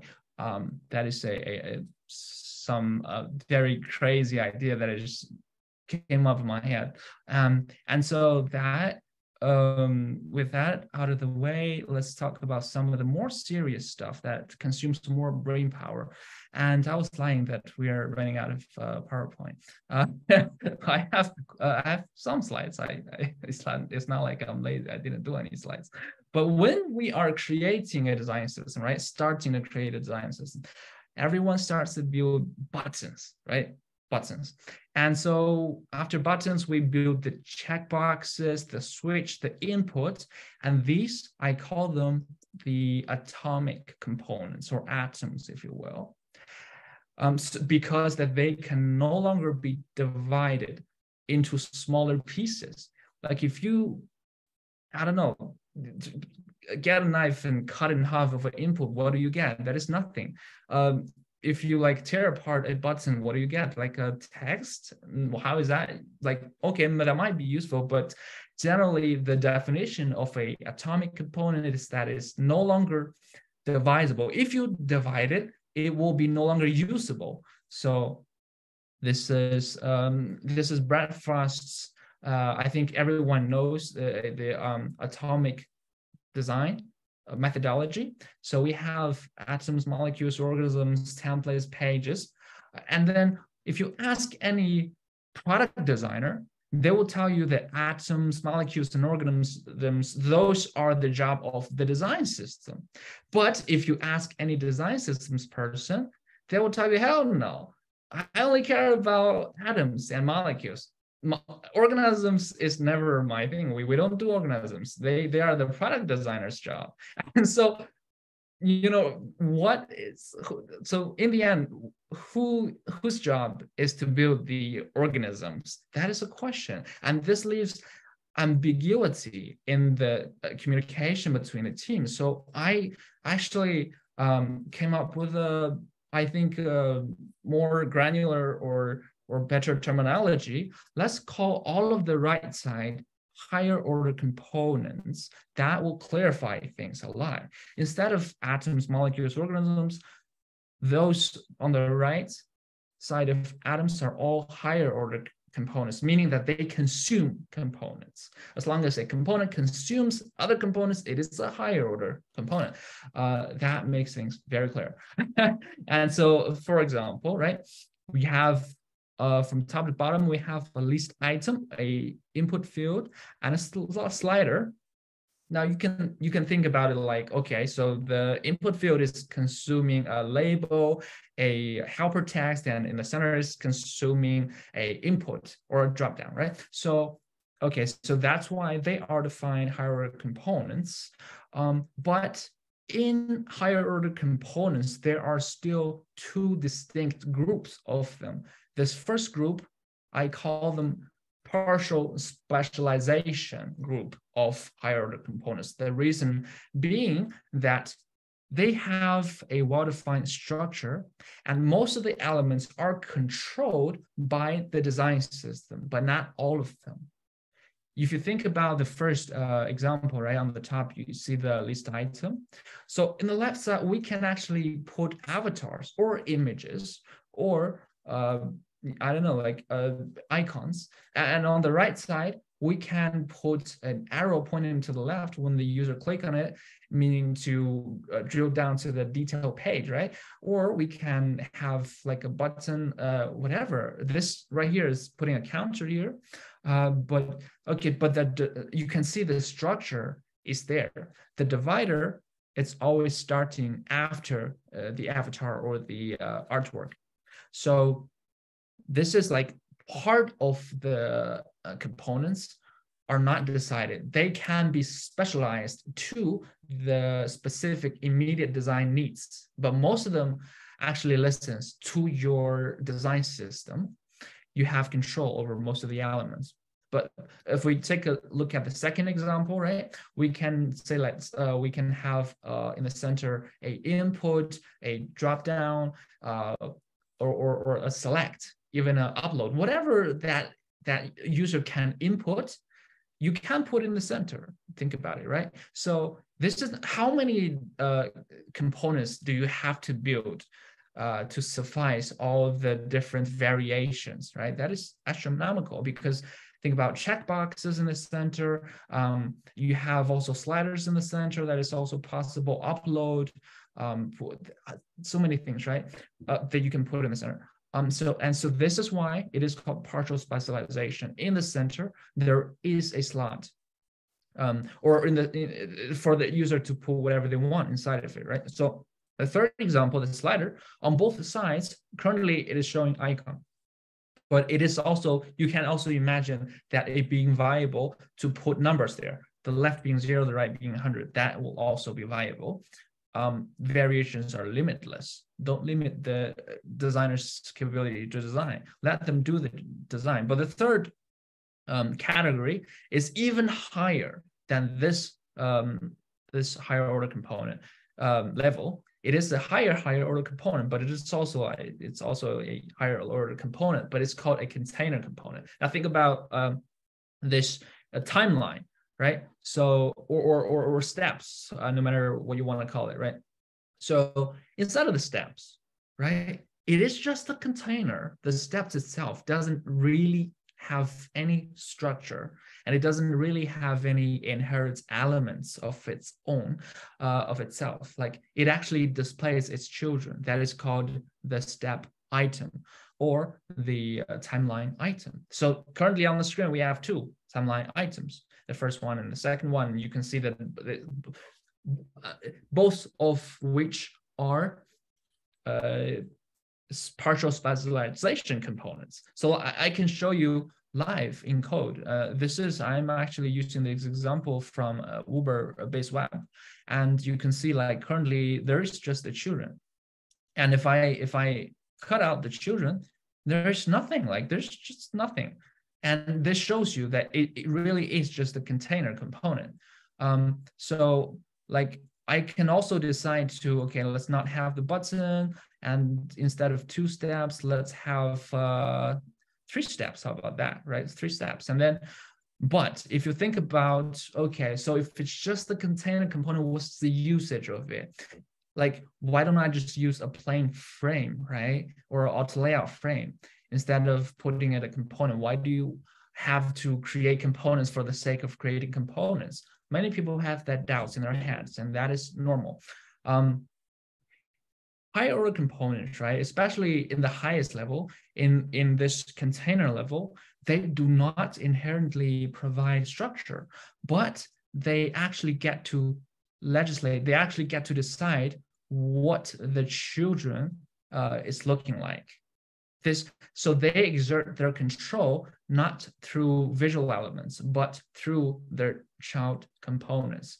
So if you don't have this container component, then you will miss a lot of the control when it comes to code, when it comes to actually implementing the thing, right? So this is like, I can select the first one and the second one. So this is all controlled by the container component itself. So another example, I'll show you more visually, both in code and in Plasmic is the same, right? So here I have form control. Now, if I delete all the child elements, you can see that it really is just a container. It doesn't have anything. It doesn't have styles of its own. So, but if I put everything inside, and there's a form label, there's an input component, there's a helper text component, then everything starts to look like, okay, a form control. But the power of the form control itself, right, being the higher order component, is not to present the visual elements inside, but to decide how they behave. For example, if I put it on disable, if I put it on is invalid, you can see that it's both changing the label and the input here. And not only that, as I said before, like this is currently input, but you can actually put whatever inside. Let me delete it and let's put a select. And that is also part of the subcomponents that are designated to be used inside of the form control. And you can see if I turn on disable or it's invalid, it also affects this select. So no matter what child components you put inside of there, if it is known if it is known by the form control, it is able to exert control to over all the child components themselves. So you can think about like size, states, whatever. There's so many things that the container component is good for, and the methodology that how you piece everything together is actually something to think about. So I'm seeing a lot of people using base components, right? So here's a chart. So you know that if we want to inherit some value, or function from one component to another component, you can use it as base and nest it inside of the other component, right? And then so we don't have to repeat implementing the same feature again and again and again in every single component. So this is like this is a good thing that people are thinking about it, but it is not the best, because like, okay, so let's think about it. What do the bike and motorcycle have in common? People can write them, right? So I don't implement the write function in bike and in motorcycle separately. I implement it in their ancestor. That is the two wheels object. And the terrestrial objects have the ability to roam on land. So this also get implemented to cars. And so all the vehicles can turn around and fly the other way, or move the other way. So that is the attribute of the vehicle itself. So this is actually object inheritance at play here. And so if you nest or use base components, that you are really trying to not repeat yourself, and that is good. But somewhere along the lines, it fails to achieve its goal to not repeat itself, because if you look here, right, on the flying objects, okay, both the helicopter and the jets are fuel consumption vehicles, but the cars is also going to consume fuel, and the motorcycle is also going to consume fuel. Do you want to put them as children's of this tree? But no, because obviously they cannot fly. And so this is where it starts to run into the problems, right? So we know that a jet engine is using we know a jet is using a jet engine. We know that a propeller doesn't have the jet engine, so that's why we need to create their functionalities differently, distinctively. But if we are talking about a M1 Abrams tank, where do you want to put it? This dude is also using a jet engine. That is probably the most sophisticated component inside of this vehicle. Now, do you want to re-implement this by putting it under the tracked thing to have it inherit these abilities, or do you want to put it under the jet to inherit the jet engine, so you don't need to re-implement this again? Neither is it good, because the tank cannot fly, obviously, right? So you will always find yourself having to repeat doing the same functionalities here and there if you're using this methodology. So what I propose is, rather than object inheritance, we go for object composition. So composition is really what makes unstyled unstyled. So we get to piece components together like Lego bricks to form new components that we don't have on hand as product designers, because most of the things inside of a higher order component is not really definable before they are actually being used by the product designer. They have like their immediate need. I only have 5 minutes and I need to create this component right now. Well, good luck. Like, if your component design system is not really composable, they can really just detach them. And detaching your component, meaning that your design system starts to fail, right? And so, but if they don't detach, they will have to file the need upstream to the design systems team, and the design systems team have to spend like 3 or 5 months to develop that new component for the consumers to use, right? And that is not very good. So this is why composability is the future of design system. Let me show you what I mean by composability, right? So for example, right here in this dropdown, I have this many number of components inside of it. And if we turn on instantiators, we can suddenly just, I automated this process as well. Like before, we have to change the dropdown, but no, like we just need to hit the plus or minus button to get more or less items inside of it. And so if we decide, okay, this is the number of slots that I want, and then I just paste them, and voila, you're here. So Yeah, this is composability. Like you don't, I don't have 1,000 variants like for this drop down and deciding like however number of items it has inside, but instead I am using a composable concept called mutable slots. Yeah, let me really just show you mutable slots and how it works.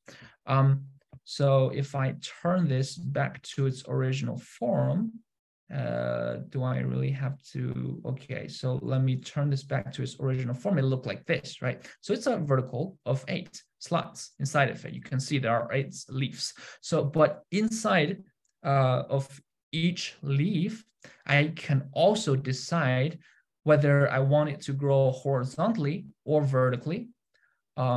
And so this is like, okay, the first node is like 1 slot, and the second node, I've increased it to 4 or 5 slots, right? And so you can also choose any of the end nodes and change them again. Like if I want them to grow vertically or horizontally again, you can do whatever you can think of. The layout possibility is infinite. This is mutable slots on fire, automated by Institutos. So this is really the core concept that that product designers don't have to detach your components. They can compose the components that they want themselves. If they really don't have it, right? But most of the times they will have something similar to what they want already existing in your design system. They just need a little bit of tweaking. And you want really to give them the ability and trust that they really have just 5 minutes to hand over that to developers, and they cannot wait for 5 months for you to implement that to your in your design system. So the final thing that I want to talk about in this that is very powerful in this kit, right? It's the ability to have absolute position layers everywhere that you want without detaching. So what I mean by that is that, okay, let me, instead of large, let me put back to normal. What I mean by that is that, take a look at this Mr. Dylan field right here, right? So without due respect, if I change its size, you know that there's a badge on the right hand corner, top right hand corner, that is actually just floating there. It's not part of the auto layout, and so it is absolute position. So this actually is not only used here once, but it is used everywhere. Like you can think about, like if you hover on a button, you will have the tooltip, right? And this is popping out everywhere. And if we're talking about like sliders, you want to show sometimes the percentage of the slides, and so really absolute position is used everywhere. So like I have the absolute position ability implemented to slots, so I can turn it on just like that, and then I can say that, okay, I want this position to go to the right side and offset also to the right side. And so now I can start turning this one, because it is composable at its core, into a vertical of let's say 4, and then I can just paste in all these to create like a sub menu, like something like this, like, okay, so yeah, just copy and paste, and then auto layout, right? So okay, yeah, choose the auto layout and make it like that, and some radius. So this is powerful. Why? Because everywhere that you really want to use absolute position, you don't really have to re-implement that again in your component. So none of these components have the like absolute position capability of their own. But this is like a one stone to kill all the birds together. And so if we, I'm really proud of this example here. This is, of course, I made better styles than the one that I just made. So this right here is where this second level pop-up is positioned upon. And so you can see like the concept is actually quite simple. This is a previous version, so it doesn't have the property. So the position decides in general, what position do you want the child element to be? And the offset is deciding, okay, where do you want to offset it to? So you can put it like on the right side or on the left side, depending on where you have more screen real estate. So yeah, that is super helpful to have this.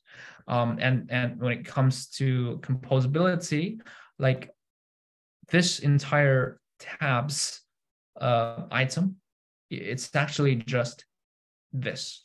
And you can see that, okay, so it only has the text inside, nothing else. And there's no like thousands of properties to change, like, okay, 1/2/3/ no. This is just by text. And then you get to compose it to whatever you want. And of course, your tokens are supposed to remain control over, okay, how the paddings is going to work, what is the size of the fonts inside, the size for title, the size for body text, and all those in the colors, right?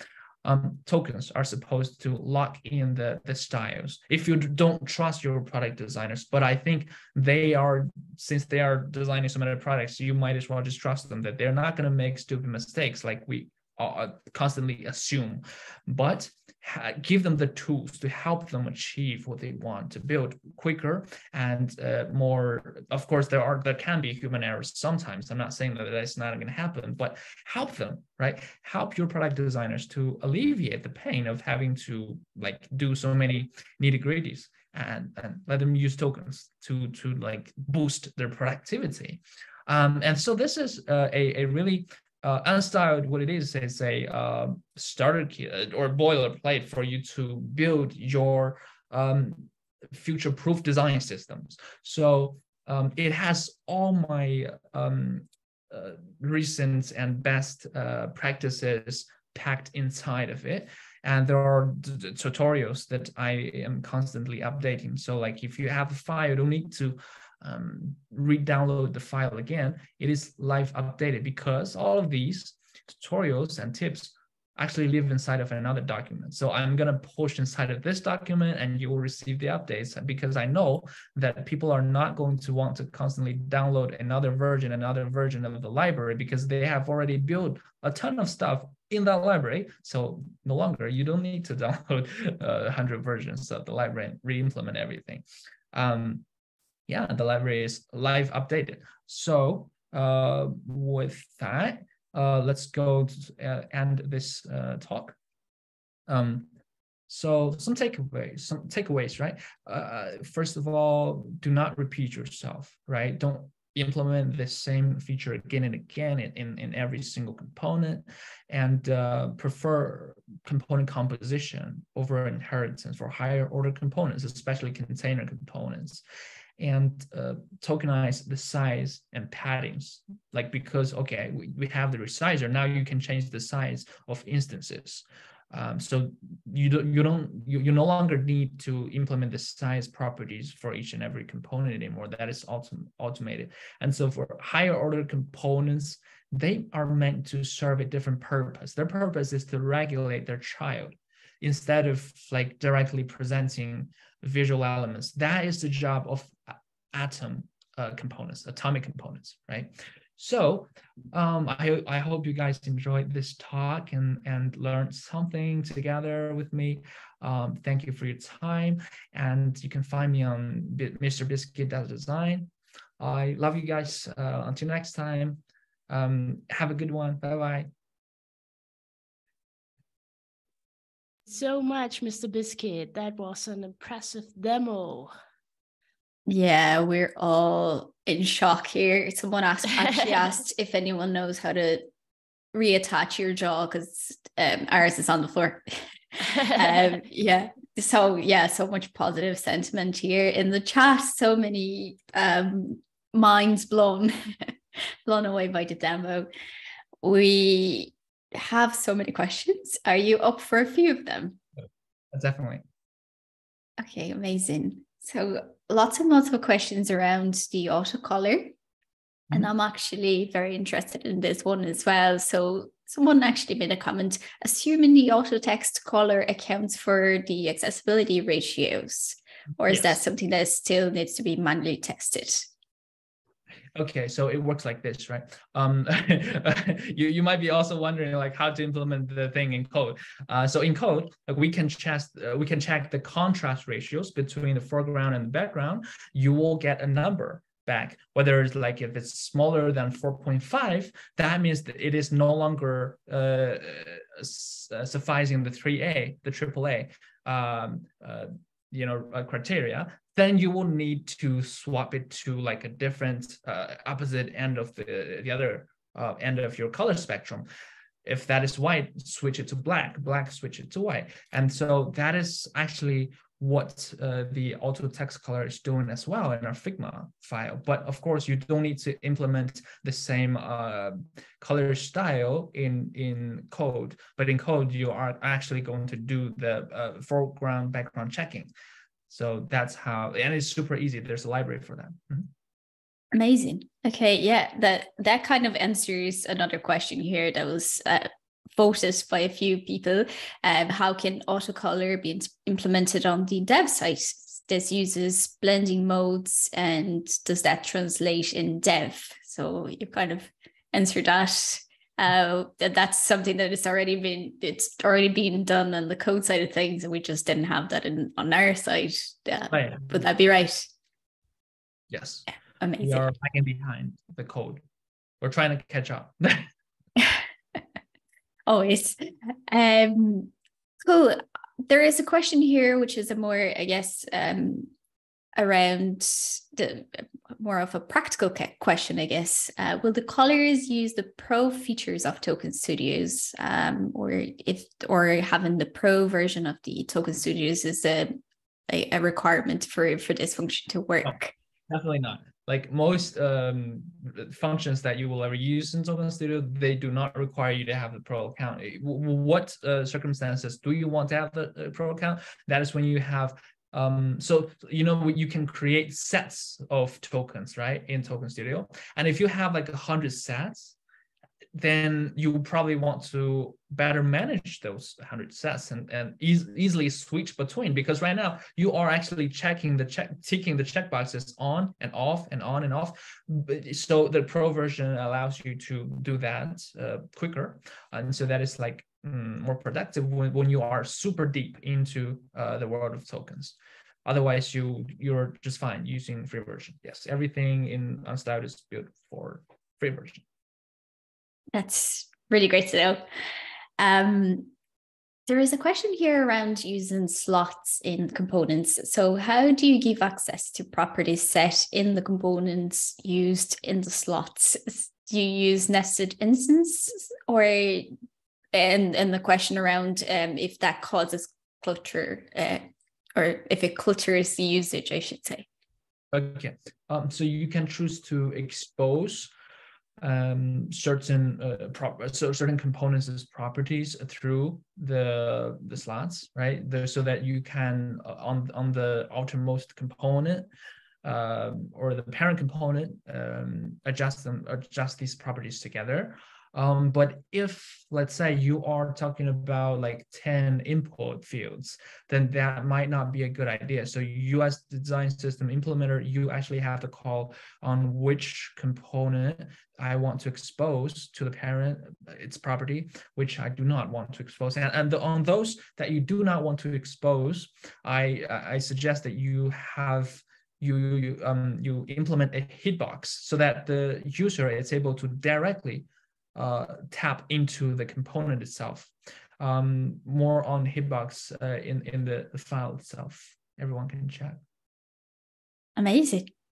Thank you. That was some of the questions here. It's obviously the features and the kit are very new, so you might not even have all the answers, but it looks like you do have it.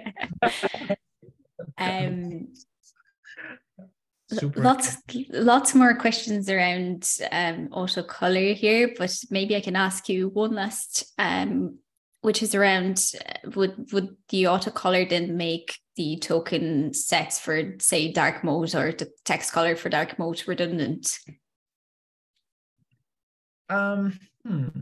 That actually depends on how deep you are using that is actually something that it's in the experimental phase actually, because UnStyled is supposed to push your thinking forward instead of like using all the existing technologies.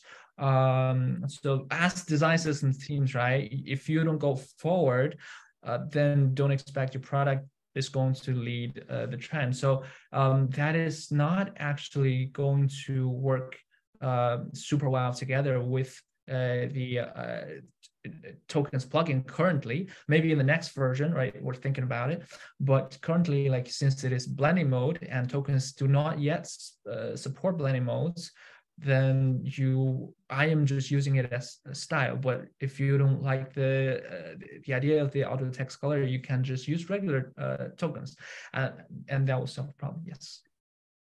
Right. I think the question was around well, no, that's perfect. I just mean, I don't think that's either one or the other. It's more about, will eventually the auto text color replace the need of, I guess, having to set a separate color palette for dark mode. I think maybe down the line, it can automate that process. Amazing. Sylvia, did you have a question that you want to ask? Yeah, first of all, thank you so much, Mr. Biscuit, for this impressive demo. I don't have a question, but I have a wish, if you still have some time, because in the beginning, I've mentioned that it took us days, if not weeks, to create the perfect complex table component. Do you have some time to give us a demo how to modify a table component in the UnStyled kit? Because I know that we have a cool example. Yeah. Okay, I forgot to show that. Sorry.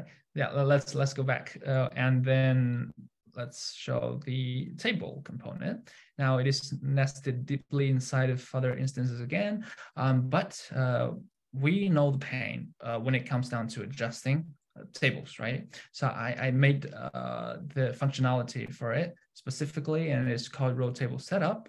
And if you click on it, wait a bit, right? The plugin is going to crunch the table, and then it's going to spit out a new table for you to be able to directly, like just drag and drop the columns, and then if you like, you say that I want this to be bigger or smaller, like all the columns will all the cells in the column will follow, and if one of the cells is bigger, then the row will grow. You can see, right? The row adapts and the column adapts as well.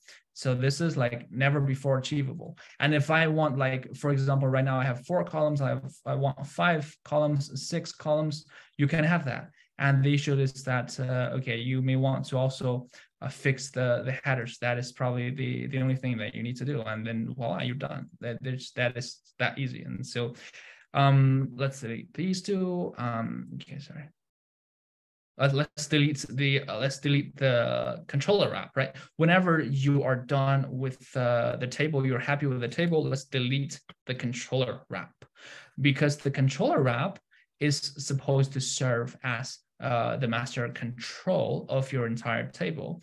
It is discardable after use. So like when you need it again, you can press on the rotatable setup and you will get your controller back, so as to not clutter up your design. That is its only purpose is for you to quickly control the table. And since this is deeply nested, it took some time. But like, okay, these cells inside, they are also customizable, like and composable. Like if I just instead of 2 vertically, I just want 1, so I minus a slot, and then you can see, okay, so all of the column cells adapts accordingly, and so you can essentially just control one thing and then have it replicated across the entire table. This is the power of it. And then you, after you're done, discard the controller wrap and you're good to go. Awesome. Thank you so much. So it looks like with a few clicks, I could have created this complex table component, which took us days. We understand that this kit is something new, it is advanced, there are some new techniques. We have implemented some tutorials. We'll share and record some more tutorials for you. It is something new. It is like there is not such a kit out there yet. It is not a standard kit where you have a bunch of components with styles which you can copy paste. It is a completely new way of creating and modifying components. And we have just launched the kit today, so we are still working on it. And we'll be shipping updates once there is native design tokens in Figma. We will implement them, of course, in the kit. So there will be a lot of updates. And where can people find more about this kit, Mr. Okay. Biscuit? You can go to UnStyled.design. I bought that domain yesterday, and the website is up. So let me spell it in the chat. UnStyled. Wait, I always misspell. Okay, UnStyled. It's UnStyled.design. Right, .design, and everything is in lower letters. Lower letters, yes, not capital. I want capital letters, but that doesn't work. Yeah, exactly. Yeah, go to this site and you will see more information. Later on, I will post more tutorial videos as well on this site. Awesome. We also have a Discord channel, so if you have any questions, join the Discord channel. And yeah, I'm super happy about our launch. It is something completely new. It is advanced. It's like learning about design tokens and implementing them. It takes some effort, but I think it's a really cool way to modify and create and style components much faster than before. Thank you so much, Mr. Biscuit, for joining us. And you will be also joining us in Madrid in person, right? It's May 9th, and you can find the link to the event in our Miro board. So we will meet at Salonis in Madrid to see UnStyled, probably updated, or like Mr. Biscuit in person presenting UnStyled. We will see the guys from Salonis, and we might also see folks from Penpot, the new design tool, open source design tool. They will also join us to present in person. Wow. Awesome. And we will also see you at our online conference. So you have so much knowledge to share. So you're hired a speaker for forever. Thank you so much. Thank you so much, Mr. Biscuit, for sharing your knowledge with our community, and see you soon. See you. Thank you. Bye. Awesome. That was a great meetup. It was amazing. And Ooh. I think we all shared the excitement of the same excitement that Mr. Biscuit had demoing that. We're all here like, yay, tables. Yes, he's so deep into this Figma kit stuff. I think he knew some more about Figma than some Figma employees, probably. He's the real Figma wizard. Absolutely. Awesome. So should we wrap up the meetup? I think Maybe so. we can once again share our Miro board.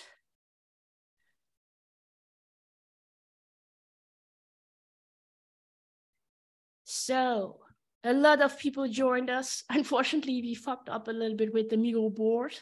But yeah, a lot of people from all around the world joined us. you can see here, please feel free to connect with people. This should be also a networking event. So many people posted their Twitter handle or link to their LinkedIn. Feel free to reach out to these people. We have shared some resources, and we have told you about our upcoming events. So we'll have one at BMW. This one is in person. We will have one in Madrid. And we will have our online conference coming this summer. Very exciting. Yes. I hope I can make it to one of the in-person meetups as well. Yeah, that would be amazing. And the cool thing is that Andressa will be also one of our hosts of the online conference, which I'm super excited about. So also the speakers dropped some links to the presentations. They will also come back to this board to answer more of your questions. So feel free to check out the Mio board. And we got some really nice feedback here from you as well. Awesome. Yeah, lots and lots of great feedback and positive messages there. Great to see. Yes. Feels like I need to take a day off to process all this knowledge. So after each meetup or conference we do, I feel like a complete noob. So I need to relearn everything. But that's so amazing about our community, that there are so many people willing to share their knowledge, which is mind-blowing. And we are constantly trying to push the design systems topic forward with some future-proofed content, and to see how design system people are working in their day-to-day lives, so we can take something out of it and implement it in our daily work. I hope this was helpful. Thank you so much, Andressa, for joining us. It was a pleasure to host the meetup with you again. Thanks everyone for joining us.